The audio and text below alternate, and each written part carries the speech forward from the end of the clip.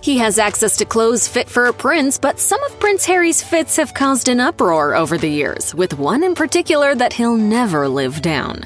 Prince Harry is mostly thought of as well-dressed, especially when he steps out with his very fashionable and designer-loving wife, Meghan Markle. But every royal has missteps, with some so inappropriate they made the whole world cringe. In his younger days, before meeting Meghan, Prince Harry was a well-known party boy. In 2012, a vacation in Las Vegas didn't stay there, with photos of a clothesless prince becoming tabloid fodder. The pictures, revealing his highly inappropriate for public consumption birthday suit, were taken after the future Duke allegedly enjoyed a game of strip billiards. A year prior, the drunk prince jumped or possibly fell into a pool while living it up in Croatia. In the 2013 documentary series The Royals, the Duke of Sussex was called out by royal fashion experts for dressing rather sloppily and failing to select anything tailored, despite his access to the top designers on the planet. A more recent example of the prince dressing more like a pauper was his attachment to a pair of old black dress shoes back in 2018. Paparazzi snapshots from the time reveal that he eventually wore a hole in the left sole of the brogues, but still wore them to his friend's wedding that year, which is either endearing or wildly inappropriate for a royal, depending on your point of view.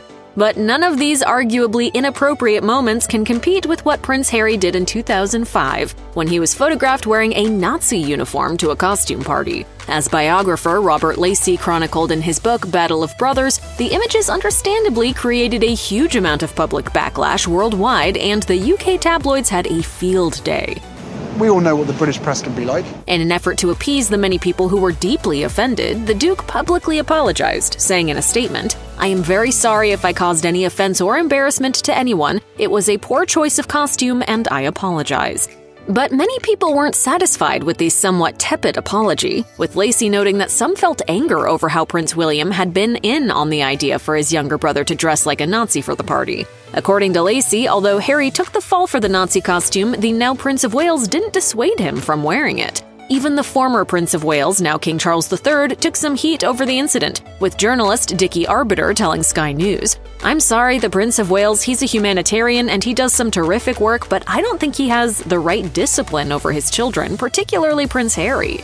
Fast forward to September 2022, when Prince Harry did not wear his military uniform to Queen Elizabeth's funeral, a move that would be considered inappropriate if he had any say in the matter. Harry and Meghan stepped down as working royals in 2020, which is why Harry was forced to wear a mourning suit with his medals instead. A spokesperson for Harry told The Independent at the time, "His decade of military service is not determined by the uniform he wears, and we respectfully ask that focus remain on the life and legacy of Her Majesty Queen Elizabeth II."